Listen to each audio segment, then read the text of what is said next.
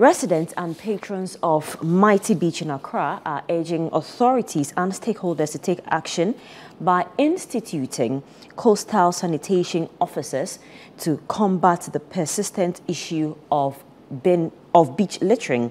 They emphasize that the current situation poses a detrimental effect on the environment, tourism and national development, requiring urgent measures to address this pressing issue. Citi News' Christopher Kevin Asima has more in this report.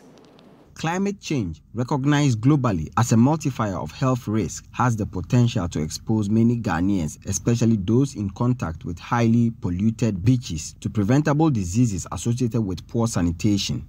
Rising temperatures, unpredictable rain patterns, and extreme events such as floods create a favorable environment for pathogens from open defecation and solid waste to multiply. Rising sea levels also directly support waste materials from nearby lagoons and drains being littered on the beach. With the declaration of the Year of Return, about 1 million tourists seeking to trace their ancestral roots visit the country, with majority of them visiting former slave castles and forts along the coast.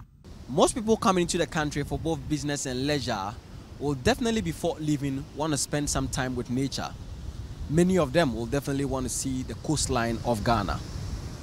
Today, I'm here at Mighty Beach to see how the situation is in terms of how we keep the coastal line of Ghana. As you can see behind me, it's a very beautiful sight, but the same cannot be said about what is next to me. Over here, you would just some few steps walk into this field and you would ask yourself whether we are really interested in promoting coastal tourism. This field goes all the way along the beach to the top. This water you're seeing here in your shot is coming all the way from the Sakumono Lagoon, and it comes through all the way down and goes into the sea, as you can see in your shots. Heaps of organic and inorganic waste producing an irritating smell could be seen all along the beach area, making it unattractive for sunbathing, swimming or exercising. Some patrons who spoke to Citi News appealed for measures to be put in place to curb the perennial menace of shore littering, while calling for punitive measures to deter the practice. Some years ago, I used to come here with my parents and we had like really great memories and all, but now the place is really filthy, and when you come here, the experience is not just the same. And I think it's mainly due to the negligence of the authorities. No one is really paying attention to what goes on over here. There are like expensive, cool places around here, but they just focus on their business and no one cares about tidying up the place. We usually come here to swim and exercise, but these days when you come, you can't even swim because of all the dirt and everything in the water. So we just exercise, and when we are done, we just clean ourselves and we head back home. Sometimes when we come here, the rubbish, like, there are too many. Sometimes when people even swim, the rubbish, like, plant is near, it enters into their mouth. So some mostly, like, they don't come and swim. Very concerned about how filthy the place is sometimes. It makes it so uncomfortable to eat and sit in, because, well, you can't be eaten in by refuse. So I feel like fines should be taken, penalties should be given to people who act as lawbreakers and go ahead to make the beach filthy. I feel like periodically there should be cleaning arrangements made. According to ocean advocate Collins Littleson, irresponsible actions by residents living along the beach exacerbating the situation, putting lives along the shores in real danger. He urged the government and stakeholders to collaborate and embark on massive public education to ensure that the country's beaches are clean. I tell you what, we have organizations, NGOs who have started right now doing beach cleanups to make sure that these plastics that we see, we collect the raw data and then send it out to people who help best make sure that the fight against the plastics or the fight against the rubbish that we are seeing around is minimized. However, you still have a roadblock where it's coming from the people that are in authority to make sure that things are done in a proper way.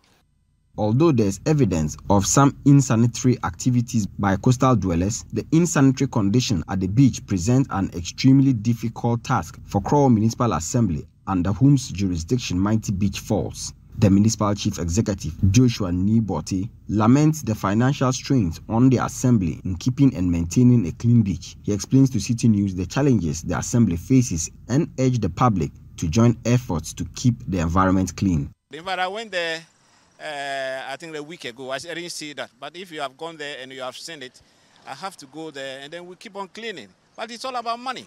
We have to change our attitude entirely, not only the environment, towards the environment, but towards everything. It's just bad. It involved a lot of money. In fact, I had to use my compactor to go 3 times to dumping site. Because we were cleaning, we were transporting the refuse to the dumping site.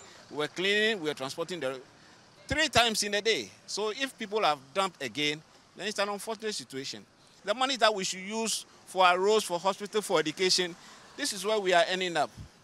Looking for a permanent solution to the situation, environmental scientist and director of the Institute of Environmental and Sanitation Studies at the University of Ghana, Professor Chris Gordon, believes the situation requires a total change in mindset and human behavior and can be dealt with through a deliberate plan. The waste issue is not an institutional problem. It is a problem of mindset and behavior of every one of us Ghanaians. The only thing then institutions can do is to create an enabling environment to make sure that we do the right things. The fact that we do not segregate waste at source in the house, the fact that we overuse plastics, the fact that in many parts of the country, no processes for recycling and removing the waste burden means that we have a very long way to go before we'll have a permanent solution.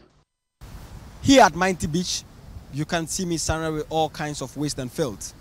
The question is, how is the country properly protecting its coastline and marketing it for both domestic and international tourism exports? For Citi News, I am Christopher Kevin Asima reporting.